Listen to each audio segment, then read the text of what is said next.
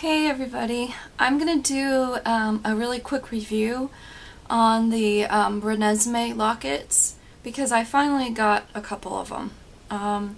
If you're still looking for them, you can actually get them on Amazon, and I'm going to post the link below this video so that you know where to get them from. But I'm going to give you my honest opinion about them, okay? So, this is them, okay? And they come in the plastic packaging like this, and it's done by NECA, as you can see. So it's the legit Breaking Dawn Renesmee Locket, authentic prop replica jewelry. So I was a little concerned because a lot of people are saying that these are poorly made and they are very flimsy.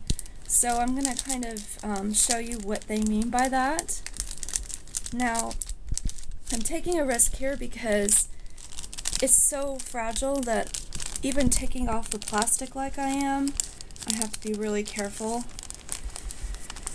The main concern that I have, it's a nice locket, it's a good size, but this hinge right here, if you can see it, hopefully, that hinge, see, hopefully it's not too blurry for you, but the hinge is very flimsy. It's hard for me to explain. So when you open it, there's no real latch, so you kind of have to put your fingernail underneath it like that, and you see how it kind of wobbles like that,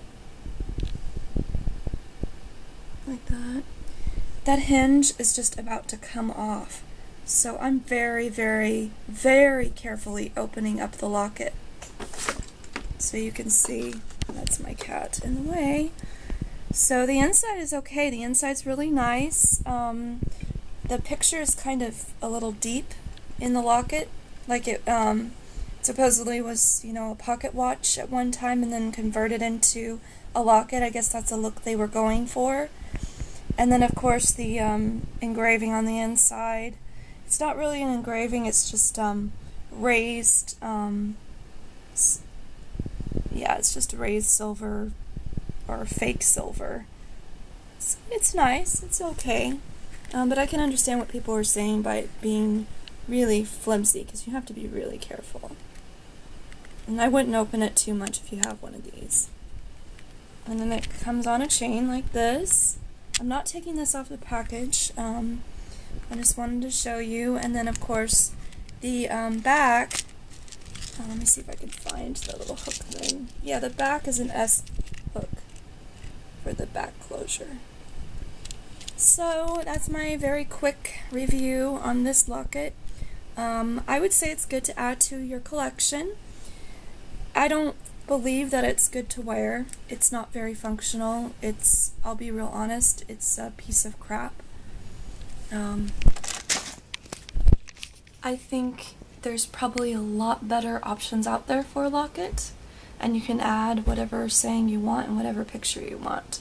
And you can even get a pocket watch and take out the parts and put in a picture. It's not that difficult.